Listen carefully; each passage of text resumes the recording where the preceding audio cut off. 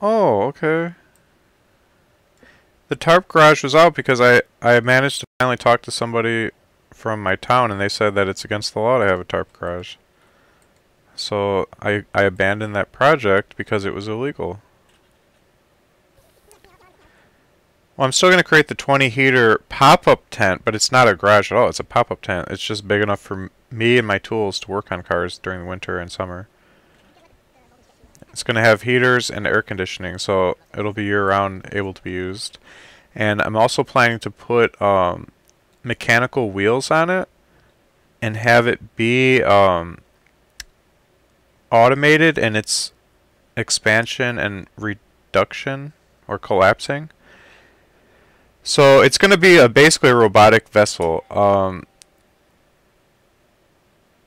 Maybe I'll be able to control it with a smartphone app. I'm not sure, or voice control. But basically, it will collapse down, and then, well, let me go full screen. So, okay. I'm going to create a mechanic pop-up tent with mechanical wheels. It's going to be tarp on the outside, and it will be able to collapse just like your cheap canopies, but the wheels will basically like roll it until it spreads out into a full size, and all the pipes that were like folded up will be spreaded out then, kind of like an accordion. Like they'll be kind of folded, and then they'll stretch out and maybe snap into place like a folding table type of deal.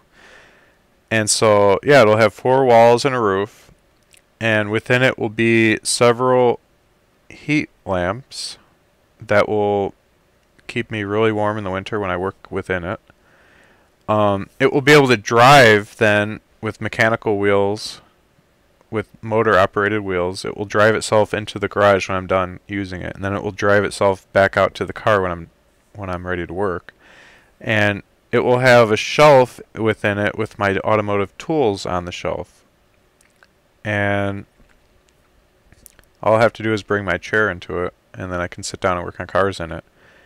It's going to have air conditioning as well, so I'll use it year round. It will be mosquito free and cool in the summer, and freezing weather and icy cold winds free in the winter. It will expand to about 6 feet by 4 feet is the total working area by however tall. Since I'm 5'3", it will need to be, I guess, 5'5", so I can stand in it. It will need to have wheels big enough to drive on grass, so that when I'm parked on the side of the driveway, it will be able to drive onto the grass if I'm working on the right side of the car.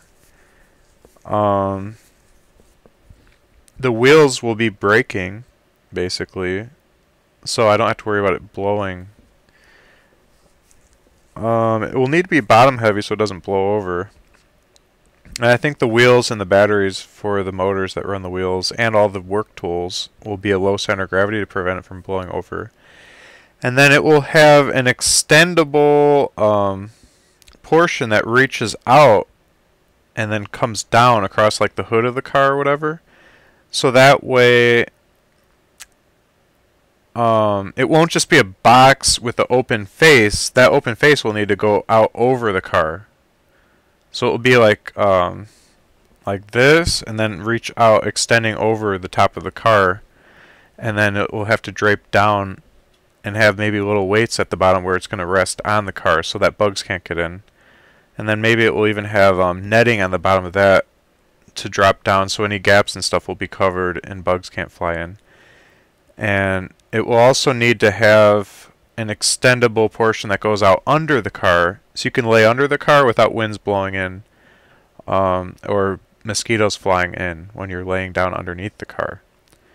So yeah, it will extend out under and over the car, creating a wall of volume area that you're protected when working under or above the car, not just when you're inside this tent, because the tent can't be separate from the car. It needs to cup the car and envelop it. It's only going to be, like I said, 6 feet wide by like 3.5 or 4 feet long, or 6 feet long by 3.5 feet wide. Plus these extension portions.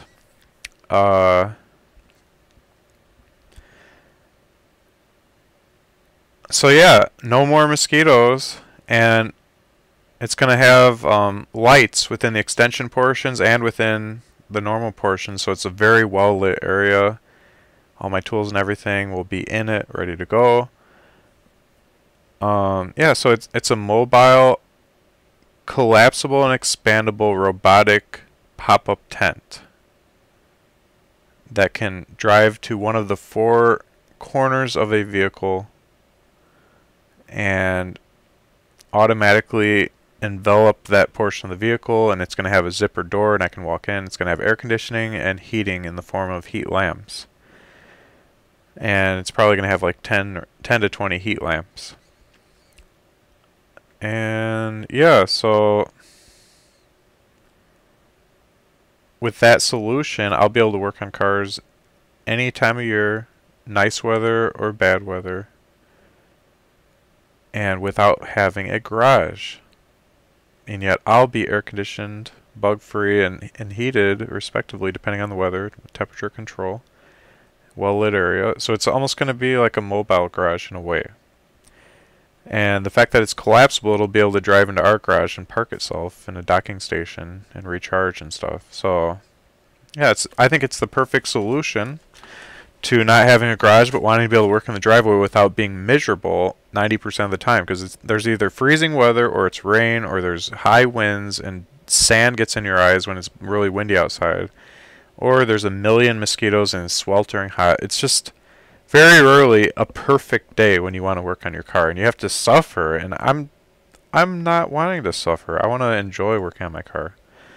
And I want to work on not only my car but my wife's car and whatever vehicle I'm rehabbing to flip or sell, or even working on a friend's car or whatever, if that's the case. Like I've worked on my sister's car. Once you know how to work on cars, suddenly all the people come out of the woodwork wanting you to help them with their car, so you know that's going to continue. So yeah, that's my plan, and I think it'll be a super fun project, and I'm looking forward to it. In fact, I gotta make sure that's on my to-do list. I'm not sure if I actually added that to my to-do list.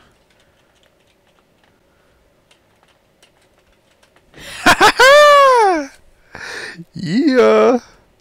So that's actually on my to-do list already. It's gonna be a fun project, guys. There's so much good stuff that is like upon us. It's crazy. And I can't wait. And you guys don't even have a clue of what you're in for. I'm gonna be building video games, mobile, collapsible, robotic, pop-up car tents. I'm going to be doing car renovations and rehabs, car flipping. I'm going to be eventually someday restoring a classic vehicle. I'm going to be developing my botting empire, which you guys will get to see some algorithms and stuff, but that's about it. I'm going to be building quadcopters, flying machines, paramotors, rocket machines. I'm going to be building a CNC machine. I'm going to be building a robot army. I'm going to be starting my musical career. Man, you guys are so lucky that you get to watch this stream, because this stream is the most epic thing ever. It is sickening to imagine making all these models myself. And now I don't have to. I swear, like, just going through this, I can see so many... Little baby over here. Oh my goodness. Like, I could just take a bunch of the cool cars and make a racing game. I could take... So the people of the zombie... Oh! I didn't tell you a new project I'm starting. What? Why do you say it like that? I didn't say Are you my cheerleader or my moaner? Cheerleader. Okay.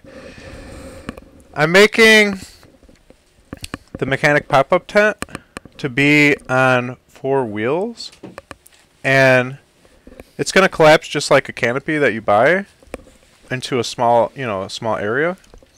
It's going to have all my tools already in it on a shelf. The wheels will turn outward and roll to stretch it out, and then when it's ready to put it away, they'll roll inward, and then it will drive into the garage and park itself and plug itself in. So it's going to be a robot automated mobile canopy tent that can drive around. It will drive out to the portion of the car. It will be voice control. Say front, left, side, setup, and it will drive out of the garage and set up, and all my tools will be in it. The lighting, it will turn on, and then it will even establish a comfortable temperature all automatically. It will turn on air conditioning, or it will turn on the heat and the lighting according to the temperature it senses in the air.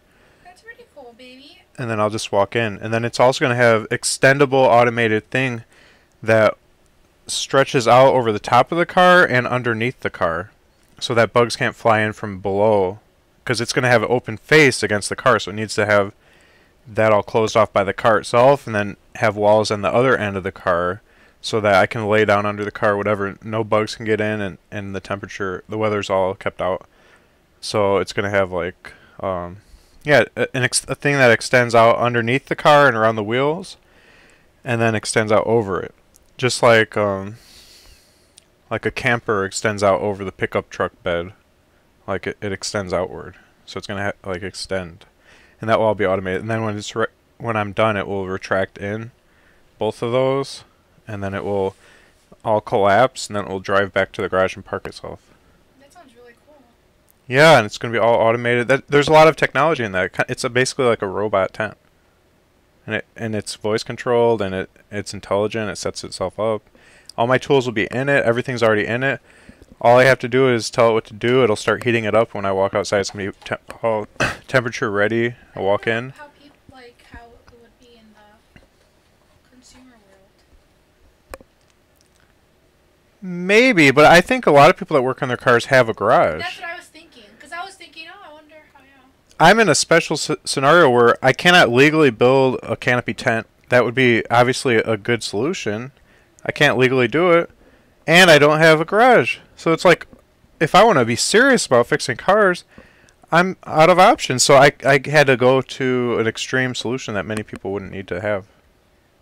But it's very cool, and a lot of people are excited about it, and I love how it implements my passion for robotics, and it's a great project for me to put in all my robotic skills, and not much more work than already having to build the thing anyways. All I'm doing is adding 4 wheels, and then voice commands and all that, which I had to develop anyways for my robot stuff.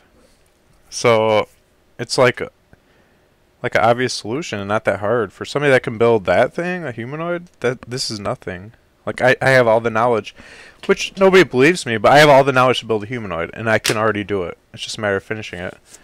And so, using that knowledge, I can build all kinds of other stuff. And I've been telling everyone that. No one believes me, but I can.